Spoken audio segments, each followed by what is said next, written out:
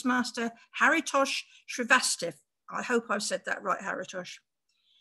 Haritosh joined Toastmasters in 2016 and was a member of clubs in D41 and D11, but is now a member of Basingstoke Speakers and Pioneers 17. And he is chartering, as I think he's already mentioned, a global online advanced Toastmasters club. He enjoys working on his YouTube channel and new podcast. He says in 2019, we celebrated the 85th anniversary of Pioneer 17 Toastmasters Club.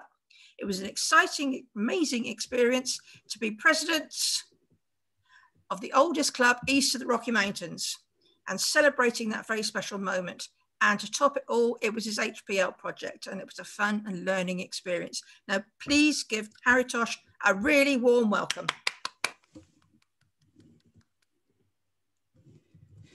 Good morning, everyone. How are you doing? Okay, it's Saturday, I understand, but we can have some fun. So I'm here with PowerPoint, but we are going to talk about pathways, specifically a little bit about electives, but we have a little more things to come. So I'm going to start with something. If somebody says he doesn't know about this person, he needs to go to Toastmasters website. Is the Ralph C. Smedley, the founder of Toastmaster, and who said communication leads to discovery of so many hidden abilities. And you are part of this family. I wish you that you will discover a lot more things, and pathways allows you to do even more greater things. Now, there's one more quote by Ralph C. Smedley, which I really personally love, and that is, we learn in moments of enjoyment. I hope we'll have some fun today. If it was a physical meeting, I would have gladly liked to have this cookie shared with you. But since it's an online, maybe we'll have to settle with virtual cookies. We're going to have some cookie moments in the presentations. First of all, what is this distinguished Toastmaster? It's the highest level of educational achievement in Toastmaster. As they say, it's a symbol of excellence. We have less than 1% people who join Toastmasters go on to become distinguished Toastmaster. Now, at this moment, I would like people who are distinguished Toastmasters to either raise their hand physically or raise their hand in the chat.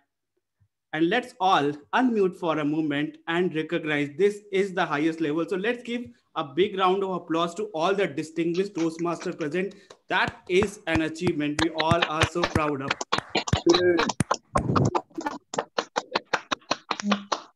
Thank you. You may unmute. You may mute yourself again. We'll have some more moments of unmute, hopefully. Now, we talked about what exactly is Toastmaster, but I'm going to have some riddle because we have a number of distinguished Toastmasters. I'm going to touch some of the knowledge that how much do you know about Toastmaster, distinguished Toastmaster history. So we are going to have a sort of trivia. So let's see who can answer this first question. Do you know when was the first DTM issued? Let's put it in chat and let's see who knows it best.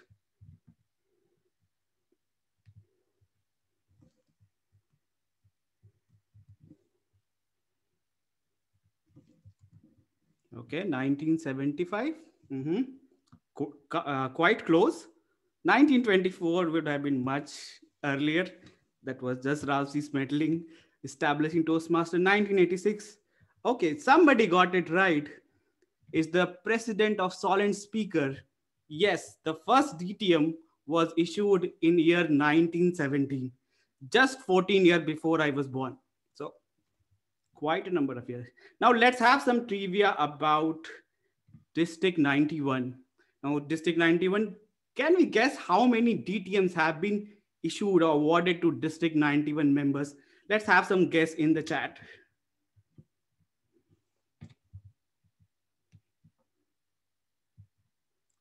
19, that's too low. 500,000.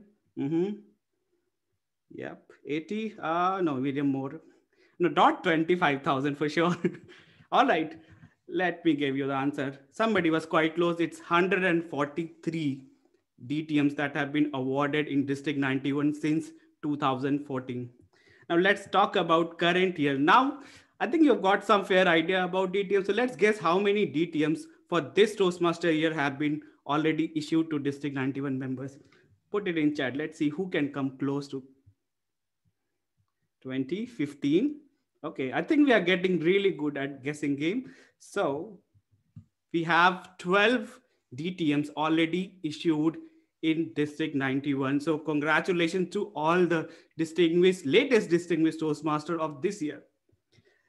Now, I want you to open your phone and scan this code. And if you are not able to scan, go to a website called menti.com and enter this code. I'm also going to put a link in the chat, which will allow you to directly go to the questions.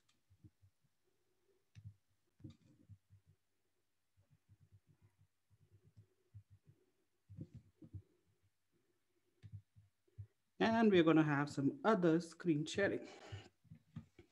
All right. People are so proactive. They are already entering which path they are part of. So we have quite a level playing field going on, but leadership development is moving up.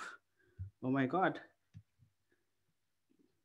Oh, I didn't see the presentation mastery. Wow. Toastmaster is all about speaking better and communicating. So presentation mastery seems to be leading. Wow. Okay. We have presentation mastery and 10 more paths in pathways. Great. Now let's have some more fun and we're going to play a small game. So if you have not, oh my God, this is the first time I see so many names coming up. So we're going to have some real fun. Are you guys ready? All right. So you might be getting first question. This might be a simple one if you are already in pathways, but let's see who can get it fast. Is it 4, 5, or 6 level in pathways? 6 seconds to go. 5, 4, 3, 2, 1. All right, time's up. Okay. The correct answer is there are 5 levels in pathways. 24 people got it right. And let's see who was the first person. Okay, quite a close competition between Earthman and Sketch. Oh, I think it might be in a microsecond that Skid's missed, but yeah, let's move on to the next question. And the question is, how many paths are there in pathways? This again should be simple. We just answered that. I'm hoping we'll get more correct this time.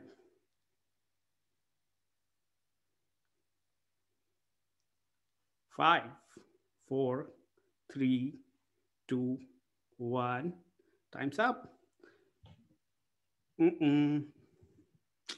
There are 11 paths in pathways as of date, unless they issued another path, which I'm not aware. There are 11 paths in pathways. Now, since we have done 2, let's see what the leaderboard is all about. Okay, there seems to be a lot of changes in the leaderboard. We have Dan coming up at the fastest. Then we have Arnold. Okay, our district director is leading the path. And then we have team at number 3. Now let's move on to the next question.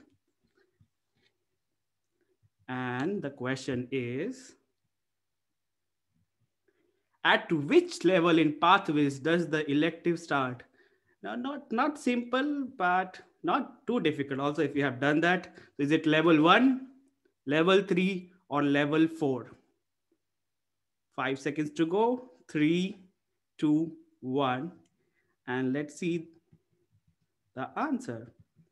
I'm impressed with all of you. 39 members got it right. So we're doing something good in Division A and District 91.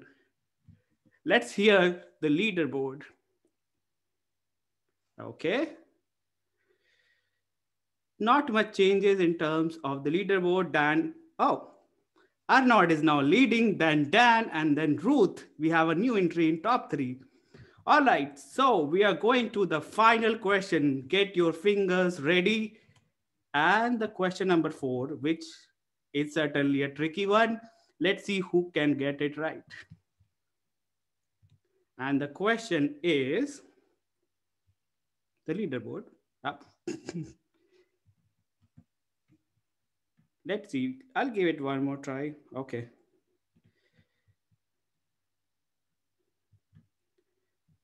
All right. It's technology.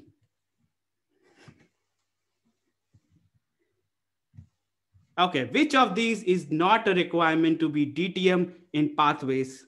The options are complete 2 paths and DTM project, being a district officer for 12 months, participate in any 2 speech contest, being a club officer for 12 months, or doing club sponsored speechcraft.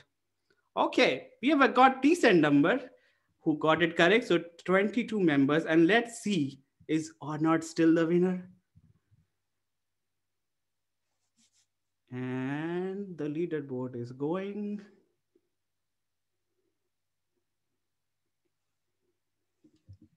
Okay, or not, you get a virtual cake from Division A for winning this contest. I think you certainly are leading the district, not only in Toastmaster, but also in winning games. All right, so let's move on and talk a little bit more about pathways. So switching the screen sharing, we had some fun. So I'm not going to repeat much, but yeah, we know we have 11 paths, including dynamic leadership, effective coaching, engaging humor, 2-team collaboration, and visionary communication. There are 5 levels. Level 1 is fundamentals. Level 2 is where you get learn about your own style, whether it's communication or leadership, and also get a bit of taste about mentoring. Level 3 is when you increase your knowledge. You have some required project, and then you have to play some Toastmaster, Topic Master, and Evaluator. And we have 2 elective projects. We're going to talk about that in a moment. And level 4 is when you build on the skills and get a little bit of expertise. And then in level 5, you demonstrate your expertise. Now, this is the path to getting a pathways GTM. You complete 2 paths in pathways. You do club leadership, being a club officer for 12 months. If you have a annual club officers, you become an officer for a year. If you have 6 months, then you become 2 times club officer. Do a project do a district leadership. Become a club mentor or coach, and then also do distinguished Toastmaster project. So let's move on. I like this way, and there's another way to represent the same thing. Uh, if anybody wants a screenshot, you can take a grab of this now. There's another slide after this that also represent how can you get pathways. So feel free to take the screenshot. And anyone who's being a club coach, I'm pretty sure you must be knowing, but if you have been a club coach ending your term on June 30th, 2019, 20, or 21, you satisfied both the club coach as well as the district leader requirement. So if you have done in past and yet to apply, please consider so. Now this is breaking. I literally saw it today morning in one of the district speechcraft, which is one of the requirements in Distinguished Toastmaster. We have got a digital bundle in Basecamp. That's breaking, and you can now get the whole digital kit in $50. Go to toastmaster.org and go to shop, and you can search. This is amazing. People have been struggling to find how can they do speechcraft virtually. Now, let's truly talk about electives. And I saw Barbara talking about one of the quotes from earlier, 2 of the quotes. Now, this one is very good from John C. Maxwell, which says, life is a matter of choices, and every choice you make makes you. So now we are going to talk about what all choices do you have level 3 onwards. Now, level 3, as we just discussed, is all about increasing your knowledge. You have one required project based on the path you have selected, and you have a couple of elective projects. There are in total 13 elective, and you get a number of choices to choose from. Now let's talk a little bit about, I've taken a sample of 7 in next couple of slides projects, and that let's see how you can help it. So delivering social speeches. This is very interesting project because you can really apply it in your social gathering. You're having a birthday party, you're having some social gathering, you can deliver and practice that. So great elective. Then you have presentation software. I mean, we are in virtual world, and if you're not using PPT, yeah, sometimes it's close to committing a sin, if not actually committing a sin. Connect with storytelling. Now, story stories are one thing which directly goes to our unconscious mind. And if you look at the news, look at the trends, even the corporates are spending a lot of money in learning about storytelling, in having workshop about storytelling. In Pathways, you have an option where you can really go deep and learn how to deliver an unforgettable story, a story which people will remember long after you're given. So that's another interesting elective that you have. Then you have connecting with your audience, where you do a lot of activities. Moving on to three more. Prepare for interview. We know that no, the interviews are now happening virtually, and what better than Toastmasters to practice your interviewing skill. I remember, I think 4 or 5 weeks back, our Zoom master Kit, who is also a proud member of Business Show Speaker, we did an interesting project where one of the member, which was actually me, interviewed him about what has been his experience and how did he come over all the challenges. That was such an interesting talk, and we put it on Facebook, and we got so many engagements. So that's another way. Knowing your sense of humor, and this probably project I have to do. My sense of humor, pretty bad, and I still need to learn the sense of humor. So that's another elective. If you are part of engaging humor, that becomes, I think, your mandatory project. But that's another project that you can really hone your humor, because humor connects human. Active listening, you can also be a topic master and play this role. Very, very interesting. So this is where the fun starts to begin in terms of level 3. Now let's talk a bit about level 4, where you are building skills, you are getting to the expert mode, and you have really, really interesting project. You have one required project based on the path that you have, and you also have one elective out of 7 options. You have plenty of option to choose. I have taken 4 as a sample that you can do. Creating a podcast. Now, as Barbara mentioned, this is something new I've been trying for this year. I started my podcast, Small Town Bigger Dream, and it's so fun to learn about podcast, and there are so many platforms. So you have a project right there in Pathways where you can learn more about podcast, how you can do podcast, and how it can serve the larger audience even when they are not watching you. Building a social media presence. I know we have a number of sessions lined up today, so I'm not going to really stress on that. We're going to listen a lot more about that. Manage online meetings. You can be a Toastmaster. You can play any role in an online meeting and complete the objective of this. This will really help you in your, be it your work, be it your personal celebration. It was fun. And then manage projects successfully. Again, you take up a project and you take it from the conception to the execution, and then you present about what has been your learning to the club. So very interesting project. So that was level 4, where you're building skills and you're getting towards the expert level. And now let's talk about level 5, where you are an expert and you are now demonstrating expertise. So you get one required project based on the path. And again, you have one elective project with a number of options. And then you have another project, which is basically what has been your journey, what did you learn. So basically a reflect on your path. So 3 electives. I heard there is a club which is all about debate. So I'm pretty sure they must be utilizing this project very well in their club, moderating a panel discussion. A very interesting project. And if you are doing any panel discussion, whether it's your club, whether it's your area, you're part of a TLI where you're having debate, you can get this project, and it's a really interesting project. Then leading in any volunteer organization, and it's not only Toastmaster. If you're part of any organization, you can do a project and then present about that. And last but not the least is the high performance leadership, where you take up a project, high performance project, and you deliver it. So that's a high level couple of samples from electives. The point here is, if you plan it well in advance, you look at the different electives, you'll find that even though you have a number of projects, you have a lot more electives that you can choose, and very, very interesting based on if you want to do more on social media, or you want to do more on podcasts, you want to do more on presentation, or you want to do more on project management. You have a number of opportunities. It's just about how do you plan, how do you execute. Now, I've been talking a lot, so let's hear. This is again a true or false question. As a base camp manager, which is president, vice president education, or secretary, to get a credit in DCP, Distinguished Class Program, do you just need to approve level request, or do you need to do something else? Let's hear it in the chat. False, true, false, something else. Okay, I really like to see what is something else. False, false, false. No. Okay, that's correct. Most of you got it right.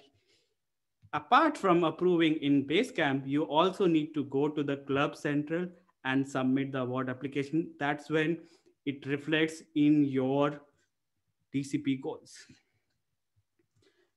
This is just a reminder. Do not forget you have got a free path. I mean, you're saving $20. Don't miss that opportunity. If you have not, please take and claim your free path. I've taken it. I've got engaging humor because, I need to work on my sense of humor. Please take advantage of this. Now I'm going to lead you.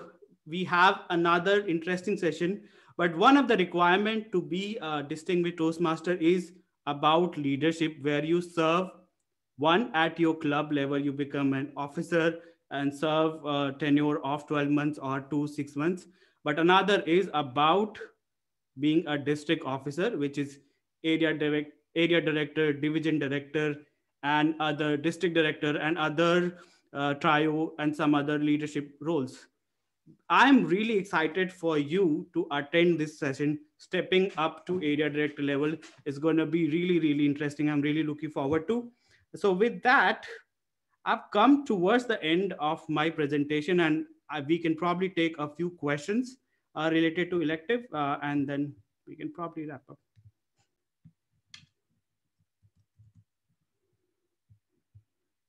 That's correct or not? Only one have taken, and we need to enforce it again and again. So you have any question, feel free to unmute yourself or put it in chat.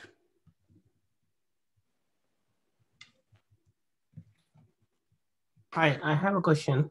Yep. This is so about the free pathways, is it available only for, is it an additional to the one we have for renewing of membership, or is it the same? Yeah, so if you have renewed your membership before October 30th, you get an opportunity to have additional paths. So even if you have 1 or 2 paths, you can take another. And I believe this is correct, but if it is wrong, please feel free to chime in. Okay. Okay. Thank you. Thank you. Sorry, I have a question if I could. I find that I'm not very good on technology, and okay, I have an iPad. And I was used to the manuals under the previous system, and I'm finding it difficult with this new system. But I liked your 2 screens at the start, which demonstrated the different areas of pathways. Would it be possible to email that? Maybe sure. Everybody else would gain from that, but I certainly would gain. Sure, definitely. Put in your email in the chat or send it a personal IM, or I'm also putting my email address in here, and you can drop me an email. I'll be more than happy to share the presentation with you. Okay. I think my email was registered when I started, but okay, I'll get that. Yeah, good point. Yeah, I'll Thank get you. that from the registration team, and we'll Thanks mail indeed. the. Appreciate it. Thank you. I've got a question. Yes. I recently joined Toastmaster, and I wanted to know if I am also eligible for free pathways. When exactly did you join? It will depend on that. October. Okay. That's a good question. We'll probably have to check with club leadership or TI, or if somebody knows, please put it in chat. If somebody has joined in October, will they get a free path or not? I have a question, please. Is there any thought or research in why the uptake of the 3 pathway is so low? Can you repeat the question? Sorry, I didn't get that. Is there any thought or research gone into yet why it's only 1 in 5 that are taking up the 3 pathway offer? That's a good question. I'm not sure. I am the person to answer that, but my guess would be that it's more about advertising and letting people know that such a thing is available. So since most of the club officers are here, I think I would probably tell you all to advertise it to your club officer. That would be a great incentive for them to tell them that, okay, you have the path and don't wait till March 31st, 9 p.m. to claim that. You can claim it right away. You don't have to wait till that. Can I ask a question, Haritosh? Yes, Kevin. Just regarding the club officer requirement for DTM, if you have been a district officer, once, and got a DTM and you're doing a second DTM, do you need to be a district officer again? Or if you've been one once, does that count for all future pathways? Now, that's a good question, Kevin. So the number of times you want to become a DTM, the number of times you have to be a district officer. So TI has a record of if your credit has been used. If you are once a district officer, it might have been used for your previous or traditional DTM. And now you might need to serve once again as a district officer to get pathway CTM.